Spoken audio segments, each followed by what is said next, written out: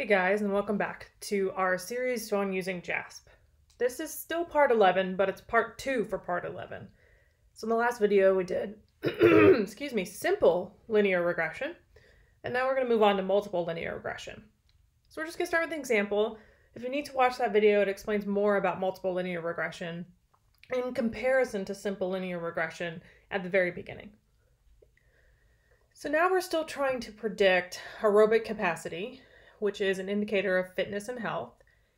And so normally that's kind of a hard thing to do, but instead we could rely on using some other ways to predict it, like things like you might have on a watch, for example. So I know my watch would allow me to guess at this estimate rather than sitting on a treadmill until I fell over. Okay. So we're going to base this on age, weight, and heart rate. So we're going to pull out the data here in JASP.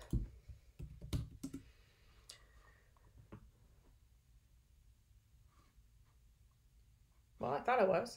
Let's try again. JASP. There we go.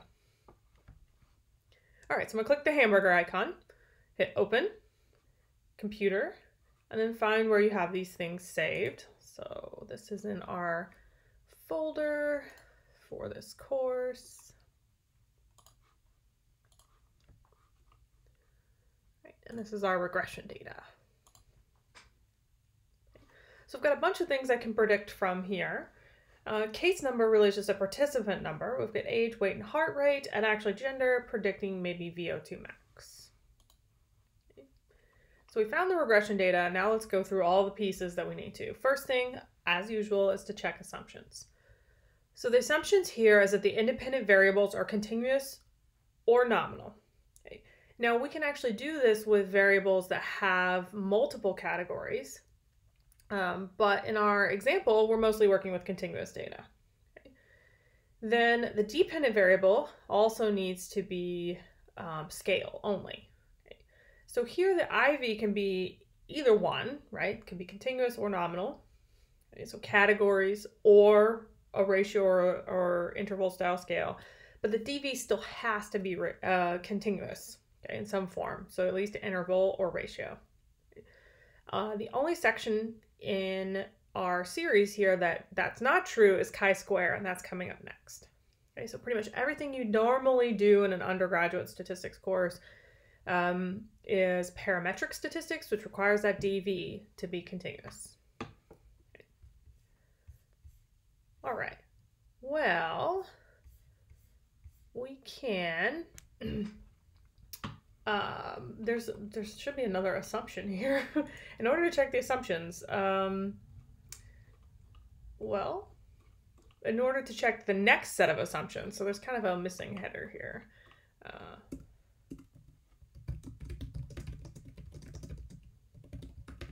Okay, because you don't check if it's independent or ratio by running a test, you just know, okay? Not independent, interval or ratio, you just kind of know. So in order to check the rest of the assumptions, what we'll want to do is run that multiple regression procedure, and that's because it will give us the output of our residuals, which allows us to then look at the normality of the residuals, homogeneity, and homoscedasticity. Okay? So let's click regression, linear regression, and move over the dependent variable. Okay, so regression, linear regression. The dependent variable here is VO2 max. Okay. What's next? Next thing we're going to do is put the independent variables, heart rate, age, and weight, in the covariates box. Okay. Now, it's a little, oops, I am not doing the right thing here. VO2 max, age, weight, and heart rate in covariates. Okay, I wish it said independent variables, but what it really means is like all of the things that we're going to use that might covary when predicting the dependent variable. Okay. All right, what are the options we need? All right, there are a bunch of assumptions, unfortunately, for regression, so we're going to break this down into kind of 3 parts. So we're going to think about independence of cases, linearity, homoscedasticity, and multicollinearity. And we're going to put in that Oxford comma because it's my favorite. These two things are not one thing, they're two different ones. Part 2 will deal with outliers, and part 3 will deal with normality. Okay, you can kind of get all of these at once, but we'll walk through them one at a time. So do I have independence of observations? So here we're actually going to ask for the outlier information at the same time. Okay. So let's click on statistics. Okay. And then what we'll do here is click on Durbin-Watson and case-wise diagnostics. Now we'll warn you that this has changed just a little bit, so let's take a picture here. It's under residuals, and we have slightly different options. Okay, so they've changed this and updated it to now include the Durbin-Watson test, which we'll use for independence, but then the case-wise diagnostics, our new option is standardized residual, which gives us approximately the same answer we had in these guides before. It's just that there are new options. So when we ask for that Durbin-Watson, it adds it up here to the model summary box. And that has been updated as well. Oh, these tables in Word are so hard to get rid of. Like, why does Word hate me so much, right? There we go. I think we all feel this way sometimes. And we're really interested in this number here. And it didn't change, it's just the box looks different. So the Durbin-Watson statistic here is 2.29, and if you remember from the last video, it can range from 0 to 4, and we want things that are close to 2. Okay, and that means there's no correlation in the residuals. Sometimes it's called autocorrelation, and the idea is that my data should be my own, and it should not be related to your data. And remember, we measure relation with correlation. You see our value is very close to 2, so we probably have independence of residuals. There's also a newly added p-value on this statistic. Okay. That's greater than 0.05 as our alpha, so it's probably okay. Remember, we don't want our assumptions to be significant because that would be significantly bad. All right. So generally with independence, even though there's a test, a lot of times people don't run the test. Because you just have to kind of know in your research design that you did this correctly. So when people took the study, they weren't helping each other. Or when you had participants come into the lab, they each filled out their own survey, that sort of thing. So a lot of times that we just kind of know that through our research design that we've made participants independent. Okay. If you do have correlated errors, you have to do a different type of analysis. All right, so is there a linear relationship between the variables? All right, so what we'll do is come down here and it's under plots. Okay, I think in our old one it was under assumptions checks, but now it's under plots, so I'll update that. But it's the same pictures that we're interested in, residuals versus predicted, residuals versus histogram, and QQ. So we want all of those. Okay, so what you do here is click on plots. And it's the same basic idea. I'll update these pictures in a little bit. Okay. So if our residuals, and our residuals versus predicted, make this sort of square plot, then we probably have linearity. Okay, we don't want a rainbow shape or any kind of curve shape. So if it looks like a chair or a rainbow, that's bad. Okay. And you can see that when looking at this plot, which we'll use several times. Last time in the correlation or simple regression plot, we just looked at the x versus y. Well, now we have multiple x's versus y, so we kind of have to include all of those. And so this plot we'll use a couple of times for homoscedasticity. Okay? And you don't want this kind of plot. We made this one in SPSS, but you don't want this rainbowy plot. Okay. So linearity is okay. So we have independence, linearity. What about homoscedasticity? Well, it's the same picture as the one we were just looking at. And I'm going to cut and paste it again, just so that you can see, and it's actually slightly different.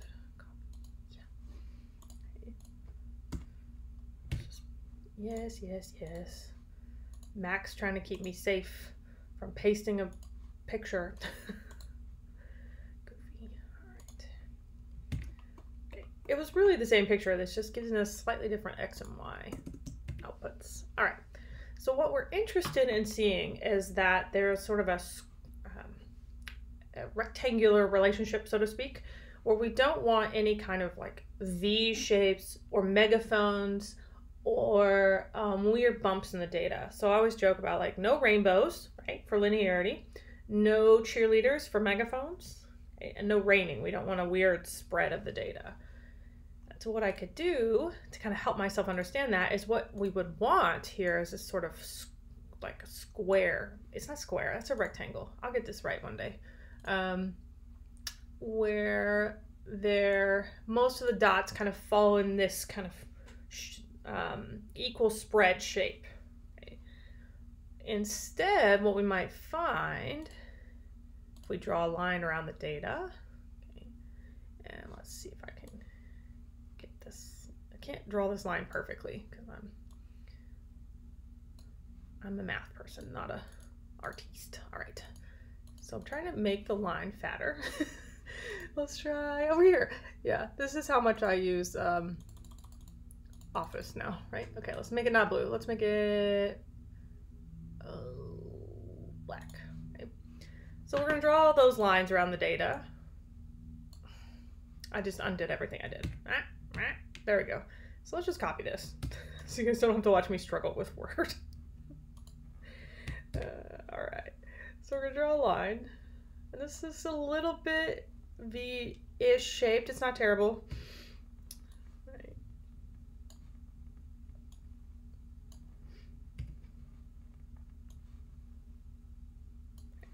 And so we want to see that the data still fits this kind of blue area, and it's pretty close. I mean, it's not perfect over here on this side. We're missing some dots down here, but that's pretty close. Okay. My joke here is always be nice to these plots. Okay. But this is mostly homogeneic, okay, or homoscedastic. And that the idea of homoscedasticity, as a reminder, is that the spread of the variance is equal all the way down y. Okay, these are our predicted values for all of the residuals. Okay, so the spread is equal down y and x, basically, in these plots. So the spread is the same all the way down this graph. Okay. You don't want triangle shapes. That would be bad. And there are some ways to fix this, not a whole bunch of good ones, but mostly it requires switching to a different type of regression. And so what we're saying here is that this one is homoscedastic, which is one of my favorite words, because it's pretty much the same. So I used to have students draw these kind of squares around it, and if you get that kind of rectangular shape, you're probably okay. If you're getting kind of a Dorito chip shape, that's not good.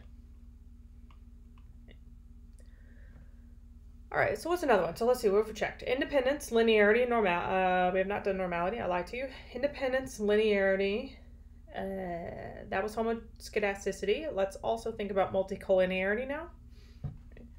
So multicollinearity occurs when you have two or more variables that are highly correlated. So this is the problem. The assumption is actually called additivity. We want each variable to add something to the equation. And if it doesn't, they're multicollinear. And essentially this idea is that two variables are basically the same, so why are you using both of them? Just use one of them. So we can look at the correlation coefficient between the IVs only. We don't care about the correlations between the IV and the DV. That's part of the actual regression. That's the question of regression. But here is the correlation between the IVs.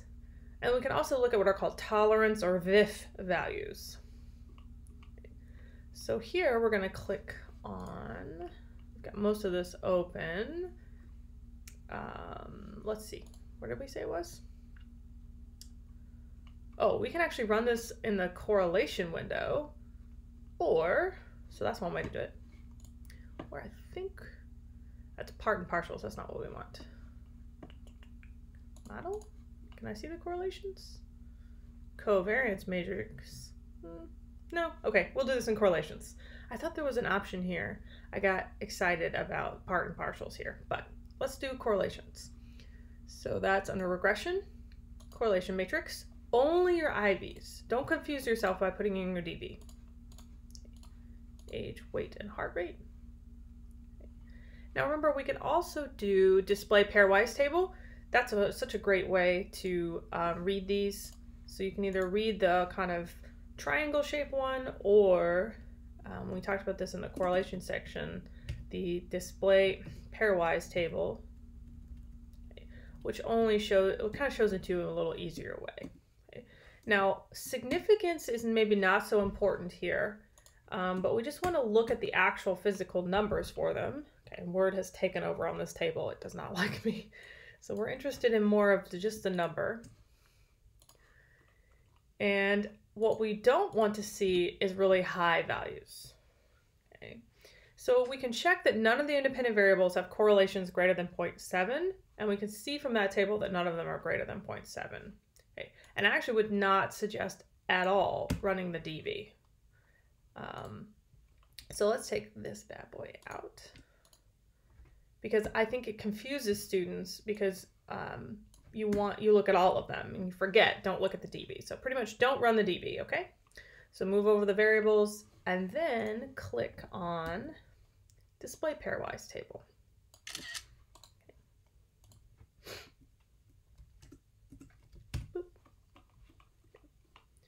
All right, now to get tolerance and VIF values, we'll still use our regression that we had going. So I'm just going to click to go back to it.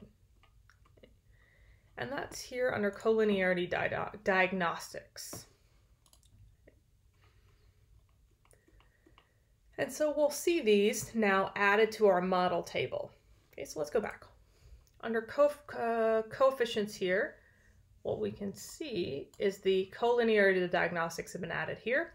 It also adds some stuff down here we're not really interested in. We're going to focus on this piece. Okay. So what are those scores? Well, tolerance values, okay, and VIF are kind of like a seesaw of each other. They're reciprocals. Okay, so VIF is 1 divided by tolerance. So you only need to look at one of them. So you can pick which one your instructor likes. Okay. We want tolerance values to be less than 0.1, which is a VIF of greater than 0.10. Oh, I'm sorry, that would be bad. If tolerance is less than 0.1, and then if VIF is greater than 0.10 or greater than 10, that would be bad. Okay. Here our tolerance values are all really high, and what you can notice if you check out the correlation table, okay, so age to weight here and age to heart rate. Age in general has a really high value. Okay. And that's a kind of the opposite of how those correlations work. So these are low, so tolerance is really high. Okay? And those are also a seesaw. They're not perfect, like I can't do any subtraction here, but the idea is that if your correlations are really high, the tolerance of each other. So the way I remember tolerance really is how much do you like your siblings? Okay, so like if you, because you're related to each other, right? And so like it's just how much you can the variables can put up with each other in the equation. Okay, and that value is really low. They can't put up with each other. There's a low tolerance to having both of them in the room at the same time, or both of them in the equation at the same time. Okay. And VIF stands for variance inflation factor, which means it's how much is like kind of is happening, like causing the equation to change, so to speak, if I add both of them in. Okay. So they're kind of, they're opposites of each other, because tolerance is like how much the equation can tolerate having both of them, or VIF is how much it's like wildly varying by including both of them. Right. All right. So all of our tolerance values are greater than 0.1, the lowest one being 0.979. Okay, that was a typo. So we can be confident we don't have collinearity. Okay. The best thing to do when you do have multicollinearity is just to take one of them out. Okay. So you look at the two that are very highly correlated and just take one out. And that is where having both of these tables are really useful. So let's say one of these numbers is really low. Usually they'll go low together because they're the two that are the problem. Okay. And so then I could come over here and say, okay, it's age and weight. It's not at the moment, but pretend for me. Let's say we're including 2 measures of IQ or something. Take one of them out. All right, so do we have any outliers? Well, probably not. Okay, but let's go look at our case-wise diagnostics, see how it's empty, and that's because we don't have any outliers. If we did, you would see a number here, which indicates the row number for the case that's the problem. All right, and that standardized residual is still 3 standard deviations. Just the visual of this has changed. All right, are the residuals normally distributed? So I think we're about to hit the last one here. And you look at this histogram and or a normal QQ plot to determine this. I like the histogram the most. You want here in the standardized residuals, and this is towards the bottom here, we just haven't scrolled that far. Okay. For the distribution to be centered over 0 and to be kind of mostly between 2 and 2. Okay. And we've also added that density curve, and we want it to look mostly normal. Okay, and that looks pretty good. That's a pretty it's a pretty picture. The other thing you can do is look at these QQ plots. I often use these for linearity. If you have curvilinearity, you'll see some problems here, but you want the dots to line up on the line. And be nice to the plot out past 2, because it's very hard, these are z-scores, remember, to predict scores that are that far away from the mean. And it looks pretty good. So this is how you can tell it's fake data. It's because everything looks nice, right? So the normality is good, linearity is good. And so I just kind of want to remind, like we kind of did these in an order a little bit different from the top. So we're going to go back up here to the top and just kind of remind you what they are, since I didn't start here. And these are the answers. So here are the assumptions, right? Our 2 or more independent variables are continuous or nominal? Yes. Are dependent variables at least interval scale? Yes. Okay. There's a linear relationship. Yes. We looked at that residual scatter plot to make sure there were no rainbows. Okay. There were no outliers. Great. Case-wise diagnostics. Okay. We had independence of errors using the Durbin-Watson statistic. Okay. Homoscedasticity, we looked at that residuals plot, and it was fairly rectangular. The residuals are normally distributed. That's our last graph we looked at. And we didn't have multicollinearity. We kind of regrouped these at the bottom based on what options we had picked, because some of them go together, like checking linearity and checking homoscedasticity was kind of in the same plot. All right, and that is the thing that always takes the longest. So now let's do the fun part, which is actually running the regression. Okay, so that's going to be way down here. Sorry, that was the other one. Here we go. Okay. So first question, what can I answer with a multiple linear regression? Well, I can think about how well I can predict. So I can determine the proportion of variance in the DV that I can explain by my IVs. So how good are we at predicting VO2 max with age, weight, and whatever that last one was? Okay. I can use that equation then to predict new values. And that's really handy as you get into analytics, because businesses are very interested in that question, right? How do I predict new values? And so are scientists. And then how do we determine which variable is the most interesting one? So I generally kind of lump this into the overall equation. How good is my prediction overall? And then the individual coefficients. Which one is the best one at predicting? Or do I have several very good ones? Because it could be that the overall equation is predictive, but only one of the variables is carrying the weight. So you can think about this like a group project, right? If there's only one of you doing the work, then you're the coefficient that's working. All right. So first we want to think about if the regression model is a good fit for the data. Okay. We can use the multiple correlation coefficient, which is R, big R. I'm going to suggest R squared, because that's more common, which is the percent or proportion of variance explained in the DV by the IVs.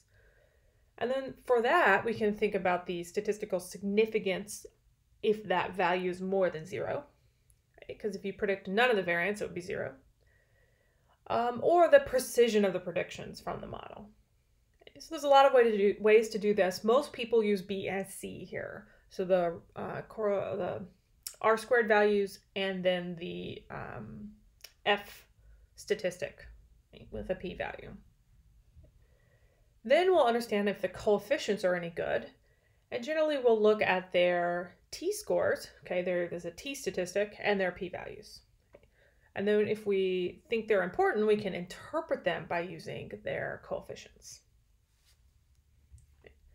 All right, so how well does our model fit? Can we predict VO2 max?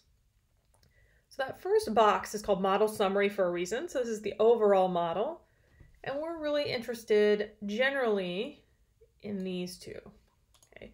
So R is the multiple correlation coefficient. This is the relationship between the predicted score and my actual score. R squared is just the transform of that into a proportion of variance accounted for. And that's what this whole box explains to you. So it is a correlation between Y, my actual score, and my predicted score. Okay, so it runs from 0 to 1. And 0 means I cannot predict Y at all, and 1 means I've predicted Y perfectly, and I've probably done something wrong because that would be very hard. Okay. This indicates a moderate level of relationship if we use those correlation rules. Okay.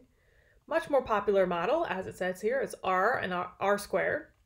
Okay, I see most people use regular R squared and not adjusted R squared, but this is a measure of the proportion of variance explained by the independent variables in this case. This is over and above the mean model. Okay. And what the mean model means is like the best guess, if you know nothing about age, weight, or whatever, your best guess at predicting people's scores is the mean. So the mean of Y. So if you don't know anything else, you could just guess the mean, and you might be pretty good, okay? Especially if people are all fairly close to the mean, so there's not a lot of variance in the data. But you could probably do better than the mean. So if we can do better than the mean, how much better are we doing? And that's the purpose of R squared. Okay? And of course, I forgot to turn on Do Not Disturb, so let me turn that on real quick. I swear. It's like every third video, I'm like, oh, darn, I forgot. All right. So this section here just explains we could be predicting just with the mean. So I won't bore you to death by saying this again. But our R squared here is 0.15. Okay, that's 15% of the variability in VO2 max can be predicted over and above just guessing the mean. Okay. That's not bad. That's pretty good. People vary a lot. There are probably a lot of other reasons that people have differences in their VO2 max. Okay? And it's sometimes very hard to predict people, right? And that generally is considered somewhere in the medium range. Okay? Depends on which version of R squared your instructor uses. Okay? Not mathematically, but the interpretation of that coefficient. So sometimes people like to adjust R squared because it has been shown to be a little bit optimistic, right? So it sometimes is considered a positively biased estimate, which means that it tends to overestimate just slightly. Okay? And so some people use the adjusted version, which tries to control for the fact that we know this overestimates a little bit. So that tells me practically, so practical significance sometimes is what this is called. Like how much how much better are we doing than the mean? Okay. If you want to attach a p-value to that, you can use the ANOVA section. Okay, let's find that ANOVA, it's right here. Okay. So it's the second box down, so overall then ANOVAs. Okay. And what the ANOVA box tells me is this is still, remember that ANOVA is a special form of regression, but we're still using like ANOVA, like the test that we did a couple videos ago. But we're still using the F statistic to determine. So we can kind of use the kind of ANOVA formula to calculate F. So now it's how much are we predicting versus how much error there is. So in our stats wrap video, it's still this idea of like difference on the top over error on the bottom. But here we're just seeing like how much better than the mean are we doing, right? Our p-value is less than 0.05, which we've picked as our type 1 error rate. And so we would say that this would be significant. Since 0.002 is less than 0.05 here. Right? So we're better at predicting than the mean. And the null hypothesis for this test is that R, or R squared, okay, really, since they're just squares of each other, is 0. So we can't predict at all, right? And the alternative is that it's better than 0. Okay? And since all this stuff is squared, it's only, you can't do a two-tailed test. So we're pretty much saying, since it's squared, it has to be bigger than 0. And we could write this just like we wrote our ANOVAs before, and then we want to plug in that r squared value at the end. So a quick reminder of what all these things mean. F is that we're using an F test or an F statistic. 3 is the regression, the degrees of freedom for regression. And that's 3 because we have 4 predictors, right? We have the intercept, which most of us kind of ignore. And then we have age, I literally cannot remember. Age, heart rate, and weight. Okay, so you'll see there are 4 lines here. But remember that degrees of freedom is kind of scores -1, so it's 4 - 1 here. Okay? And there's a confusion that people think this is 3 because there are only 3 predictors. Well, that works out because we tend to ignore the intercept. The intercept is a predictor. Okay? Well, it's not really a predictor, but it is an important part of the equation, the unstandardized equation. And so it's still a -1. Okay, so it's 1, 2, 3, 4, -1. Okay. Here, 96 is our residual, our error degrees of freedom. Okay, and that's based on the size of the sample minus predictor stuff. The F score here, 5.5. Okay, this is a measure of, right, our mean squares. Okay, ratio of our predictiveness with regression versus the error. And then our p-value based on that F statistic. So overall, our model appears to be statistically significant and may be practically useful.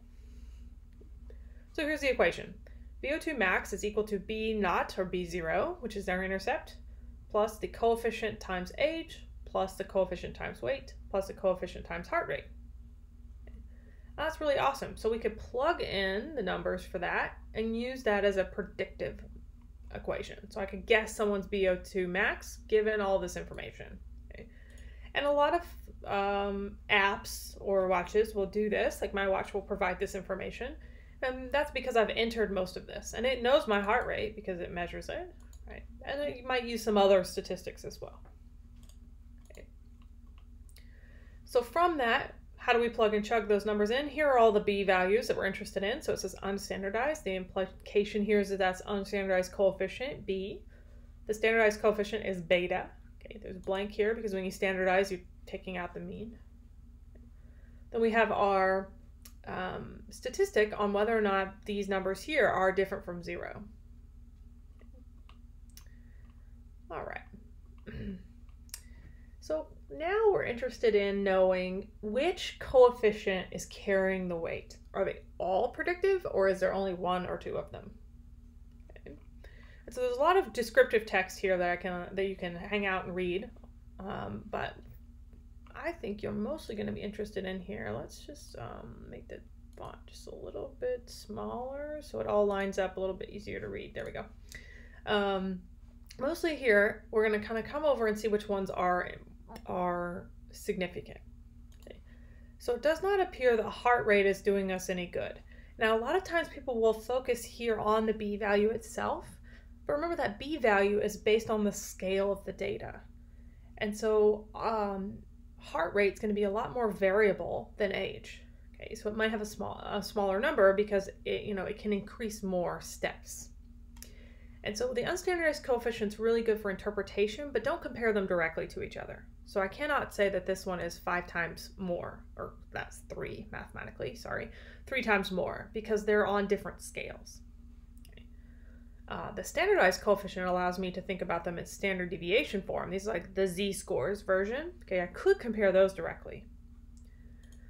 But this first one is not important. Okay, it did not help us in predicting for our equation. The second one, age here, did. Okay. So for every 1 unit increase in age, so for every year of life, you're getting a 0.19 decrease in VO2 max. So as we get older, our VO2 max capabilities decrease. The next one is also weight. That's also important. Okay. And now they have the same coefficient here. So for every 1 extra pound, we get a decrease in VO2 max by approximately the same amount. However, it's really interesting to look at the standardized coefficient because that, to me, says that weight is is doing more for the equation. Okay? So it has a larger standardized coefficient, a larger z-scored one, beta, which implies that it is a stronger predictor. Okay? Now, remember, we've talked about p-values. Don't say something is more significant, but instead we can use this column to kind of help us determine like which one is a better predictor. Okay, I always tend to say stronger predictor, right? Because this one's still important according to our p-value rules, but this one's doing a little bit more of the work, okay, in predicting. Okay. So this is why you can't compare these directly, because they're on different scales, right? Weight and age are on very different scales. All right, so all of that I just went over is down here. Now, if I filled in, so let's say you have an assignment question that's like, what would the VO2 max be if you were, 18 and 135 pounds, that kind of thing. This is how you do it. So you'd fill in those B values, and then you would just calculate in the math. Okay, so we plug and chug. It's a kind of, I always wonder if there's like a version of that in other languages. Like, do those words rhyme in other languages? But the idea here being that we would fill in the age, weight, and heart rate of a participant to guess their VO2 max. All right, one other thing that you can add that's not in this guide that I will add that I think is important that your instructor might ask for are these part and partial correlations. So I'm going to add those real quick. Click on coefficients, copy that. Talk a little bit about those. So I kind of hinted at how I can compare which coefficient is useful versus better. They're like, okay, where did the part and partials go? Oh, it just puts them in a new box. Oh, okay. Well, sometimes it sticks them out on the end. I guess that's SPSS. Go away. This one, okay. So what part and partials are measures of effect size for each coefficient. Okay, so they're tied to this box. And I actually expect them to be in this box because that's where they appear in SPSS. But here in JASP, they're in their own fancy box. Okay. So part and partial correlations are sometimes covered, sometimes not. So if your instructor has not talked about this at all, you can like la la la and ignore me.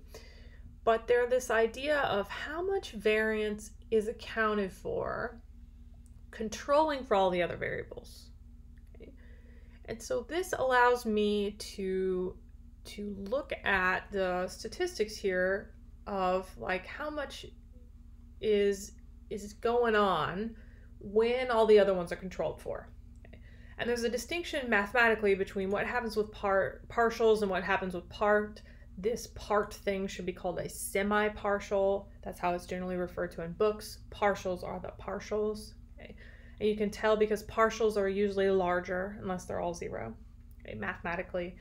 I like to look at partials here because it's easier to interpret personally than part or semi-partials. And it's this idea of like controlling for everything else, like taking all of the other variance due to weight and due to heart rate, okay, and due to the overlap. How much does age account for? Okay. But we have to remember, so you want to square them if you want to think about variance. Okay. So this first one, age, that's a correlation. So 0.2 squared, I think is 0.04. Okay, yeah. So that's about 4% of the variance in VO2 max is accounted for by age, controlling for everything else. Okay. And so these numbers here will also kind of like mirror the standardized coefficients. They're not the same thing at all, but they give you the same feeling, right? So heart rate was the lowest, age, and then weight. Okay, and I don't know why they're in a different order here, but heart rate is the lowest, age, and then weight. So notice how these kind of mirror each other. Okay, it's not perfect. It's not always true, but weight here is 0.33. Okay, and that's about 11% of the variance. Okay. Now, those do not add up to r squared. So it's very tempting to think, oh, I'll just add all these up and it will equal r squared. That's not how this equation works. It controls for the overlap. So sometimes age and weight overlap, right? So as we get older, metabolism slows down and maybe we gain weight, okay? So any of that overlap is not included. Big R squared thinks about like the total amount of variance, okay? These partial correlations, or PR squared, thinks about like, okay, take out everything else due to every other variable, and that includes the overlap. How much is this one accounting for on its own, controlling for everything else? Okay? So these don't add up. Very tempting, but they don't. Okay, if they do, but they're not supposed. They aren't supposed to all the time. It's not a way to check. Okay. And I'll add a little bit more here on PR squared for people who are just reading along. All right, so how would I report this all together? Remember the rules. First, tell us a little bit about the study. So a multiple regression was analyzed. Oh, I hate when people say run. Okay, was analyzed. You can say was run. This is just an Erin particular thing, but was analyzed to predict VO2 max from age, weight, and heart rate. Okay, the data was screened for assumptions. So talk about your data, your assumptions checks. No outliers. We met all of our assumptions. Yay. Okay. So all assumptions of, let's do here, were found to be met, and no multicollinearity was present. Okay. And that tweak here, so all assumptions of these were found to be met and no multicollinearity was present, it's because multicollinearity is not like, it's the bad thing, right? So no multicollinearity. Okay, you could say you met the assumption of additivity. I'm not sure your instructor is going to be that particular, but this would be a bit more like statistic-y, flow-wise better. Okay. Now, so we've done, tell me about the data, tell me about the study, tell me about the assumptions. Next one, tell me about the model. Okay, so the model was statistically significant. Okay, the multiple regression model statistically significantly predicted. Okay, I don't love the word statistic here, but that tells us that it's not practical significance, right? And then our p-value, and this is actually just regular r squared and not adjusted. So remember, about 15%. Okay. All three variables added to the prediction. And that implies that they're all significant, but they weren't, were they? So what we should say is regression coefficients and standard errors can be found in table 1. Heart rate was not related to VO2 max, while age and weight both negatively predicted, such as increasing age and weight lowered the VO2 max. So I really like this sentence because that tells you the practical usefulness of this. So as age and weight go up, VO2 max go down. Okay? And you can put them in a table because this is already nicely APA formatted. Woohoo! Now, if your instructor wants you to put those values in the write-up and they don't let you do the table, let's add those. Okay, so heart rate was not related to VO2 max. How I might report that, if I can remember my APA style, is T. Our degrees of freedom for T are the second degree of freedom here for F. Okay, that's not really ever told anywhere on the box, but that's the residual degrees of freedom. Okay. We report the T values, negative 1.33. Okay. We would report our P value, equals 0.187. Okay. And if you want to, from the box above, I could report that PR squared value. Sometimes people put B in here as well. Oh, come on now, italics. Don't be rude. There we go. B equals, what was it? Negative 0.06. Okay. And we would do that for all three of them. Okay. Now I've got the square brackets here because sometimes people use square brackets when they're reporting it in kind of like what would normally be parentheses, but since these already have parentheses, sometimes people like the square brackets to be less confusing. Okay. So we do the same thing here. While age, okay, so negative 0.19. And I realized here that I did a dyslexia and I switched them. There we go. T still 96, it hasn't changed. So age, make sure I look at the right one. Yeah, 2.12. P is equal to 0.037. Okay. And then weight one more time.